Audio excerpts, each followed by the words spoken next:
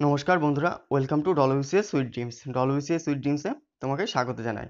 আজকে খুবই একটি গুরুত্বপূর্ণ ভিডিও নিয়ে এসেছি তাদের জন্য যারা WBCS 2020 মেইন দেবে কিংবা সামনে WBCS এক্সামে বসবে। প্রত্যেকটা ক্যান্ডিডেটদের কাছেই এই সায়েন্স অ্যান্ড টেকনোলজি এই সাবজেক্টটি নিয়ে একটি ধোঁয়াশা থাকে যে তোমরা কোথার থেকে পড়বে এবং কিভাবে পড়বে, যে কটা কোশ্চেন আছে সেগুলো কোথার থেকে আসে, টোটাল কোশ্চেনের প্যাটার্ন কি, বিগত বছরের কোশ্চেনগুলো কেমন ছিল এবং কোথা থেকে এসেছিল, সমস্ত বিষয় নিয়ে অ্যানালাইসিস করা হবে এই ভিডিওতে।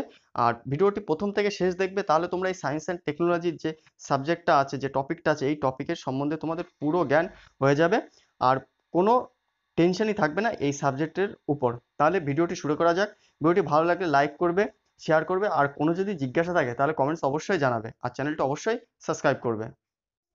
যারা নতুন করে WBCS 2021-এ পিলি দেবে কিংবা নতুন করে যারা WBCS এ পরীক্ষায় বসবে এবং যারা WBCS 2020 মেইন দেবে তাদের জন্য বুক লিস্ট সাজেশন করা হয়েছে চ্যানেলের পক্ষ থেকে। আই বাটনে লিঙ্ক দেওয়া থাকবে, ওই বুক লিস্টগুলো দেখো। ওই ভিডিওটি দেখলে তোমাদের শিওর কনফার্ম যে WBCS ক্র্যাক হয়ে যাবে, ওই যে কটা বই বলেছি সে কটা বই ফলো করলে। আর লক্ষ্মীকান্তের যে 6th এডিশনের যে নতুন বইটি পাবলিশ হয়েছে সেই বইটিতে নতুন কি চ্যাপ্টার দিয়েছে আর কোন কোন চ্যাপ্টার ইম্পর্টেন্ট WBCS এর জন্য, তাই নিয়েও একটা আলাদা ভিডিও বানানো হয়েছে, সেটিও আই বাটনে লিঙ্ক দেওয়া থাকবে। তাহলে এবার দেখে নেওয়া যাক যে তোমরা কোন বই পড়বে। প্রথমে তোমাদের বলি যে সায়েন্স অ্যান্ড টেকনোলজির জন্য কোন বই ফলো করবে, তারপরে এই দুটো বিষয় নিয়ে তোমাদের আলোচনা করব। প্রথমে একটি বইয়ের নাম বলবো, যে বইটি ছবিটি এখানে দিতে পারিনি আমি, কিন্তু ওই বুক লিস্টে সেই বইটি দেওয়া আছে। সেটি হচ্ছে সায়েন্স অ্যান্ড টেকনোলজি, কে সিদ্ধার্থনাথের একটি বই, সবুজ কালারের মলাট আছে, কে সিদ্ধার্থনাথের একটি বই। ওই বইটা তোমরা কিনতে পারো, কিংবা এই যে নতুন একটি বই বেরিয়েছে ম্যাকগ্রিল publication, science and technology based on NCERT, এই যে বইটা পাবলিশ করেছে, এই যে কোনো দুটো বই, কে সিদ্ধার্থনাথের ওই বইটি নাহলে এই বইটি, এই বই দুটো বই তোমরা ফলো করতে পারো। আর একটি বলবো যে এই বইটি তোমরা কিনতে পারো সবাই, কারণ এই বইটিতে অবজেক্টিভ কোশ্চেন কিন্তু আছে, এই জন্য তোমাদের খুব ভালো হবে। এই বইটির ডিটেলসও দেওয়া আছে, ডিটেলস এই বই থেকে তোমাদের পড়া লাগবে না, কিন্তু এই বইটার থেকে তোমাদের কি করতে হবে যে এই বইটির প্রত্যেকটা চ্যাপ্টার এসে যে অবজেক্টিভ কিছু কোশ্চেন দেওয়া আছে, ওই কোশ্চেনগুলোর জন্য সলভ করতে হবে এই থেকে। অবজেক্টিভের জন্য তোমরা সবাই এই বইটি ফলো করবে।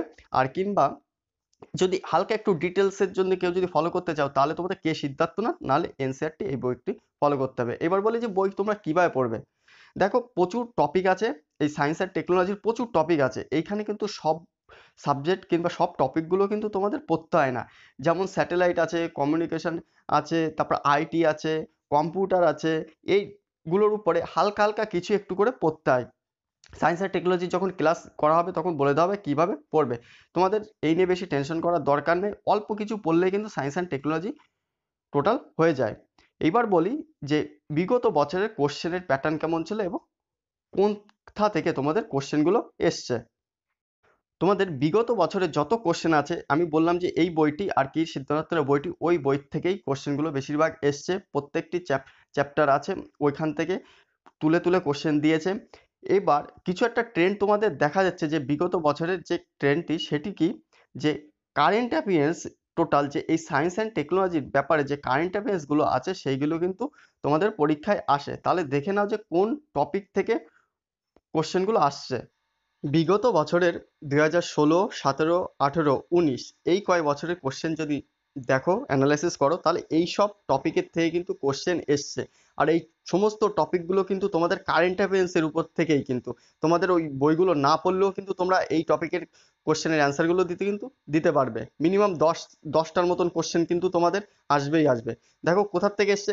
স্পেস সায়েন্স, স্পেস সায়েন্সটা কি, বিভিন্ন দেশের যে স্পেস এজেন্সি আছে তাদের ফুল ফর্ম, সেই স্পেস এজেন্সি কোন দেশের, তারপর ওই স্পেস এজেন্সি নতুন যে কোনো যদি রকেট লঞ্চ করে থাকে, কোনো মিশন পাঠিয়ে থাকে, সেইগুলো কিন্তু এই টপিকের ভিতর পড়ে। তারপর দেখো ডিফেন্স, ডিফেন্স হচ্ছে ইন্ডিয়ান ডিফেন্স কিংবা আর্মি। আর্মি কোনো দেশের থেকে কোনো কিছু ইকুইপমেন্ট কিনলো কিংবা কোনো ট্যাঙ্ক কিনলো, কোনো আর্টিলারি গান কিনলো, সেই সমস্ত জিনিস কোন দেশের থেকে কেনা হয়েছে আর ওটি কত কস্ট পড়েছে, এইটাও কিন্তু আসে। তারপরে বায়োটেকনোলজির থেকে আসে। এই যে সাবজেক্টটা, এটা তোমাদের একটু ডিটেলসে পড়তে হবে।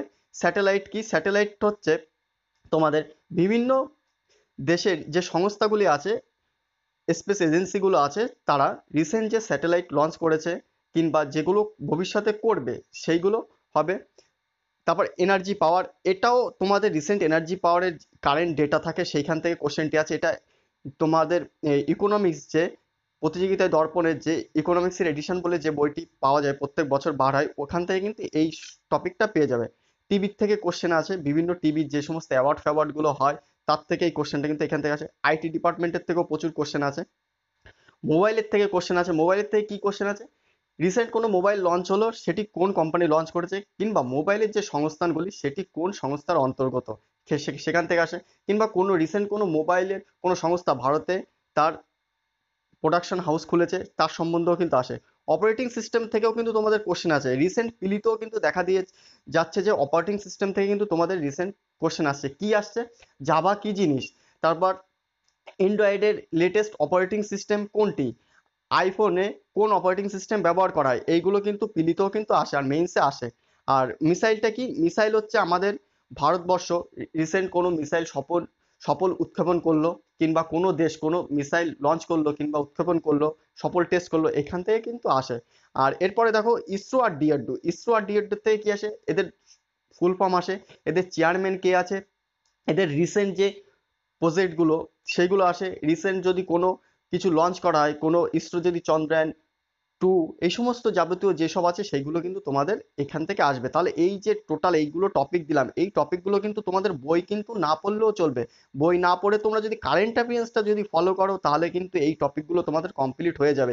এই সমস্ত টপিকের থেকে কিন্তু বেশি কোশ্চেন আছে। তাহলে সব থেকে আমি বেশি বলবো যে সায়েন্স অ্যান্ড টেকনোলজির থেকে তোমরা যদি ভালো নাম্বার তুলতে যাও তাহলে কারেন্ট অ্যাফেয়ার্সের উপর জোর দাও, কিংবা পেপার কাটিং করে আলাদা জায়গায় লিখে রাখো এই সমস্ত টপিকের কোশ্চেনগুলো। তাছাড়া তোমাদের সায়েন্স অ্যান্ড টেকনোলজি ঠিক ডব্লিউবিসিএস এর মেইনসের আগে তোমাদের ক্লাস দেওয়া হবে, ওইখানে টোটাল সব সায়েন্স অ্যান্ড টেকনোলজি সম্পর্কে যে কারেন্ট অ্যাফেয়ার্সগুলো থাকবে আলোচনা করে দেওয়া হবে। তাহলে এই ছিল তো তোমাদের টোটাল বলার। কোনো যদি জিজ্ঞাসা থাকে তাহলে কমেন্টস অবশ্যই জানাবে। ভিডিওটি ভালো লাগে লাইক করবে, শেয়ার করবে, আর চ্যানেলটি অবশ্যই সাবস্ক্রাইব করবে। ধন্যবাদ।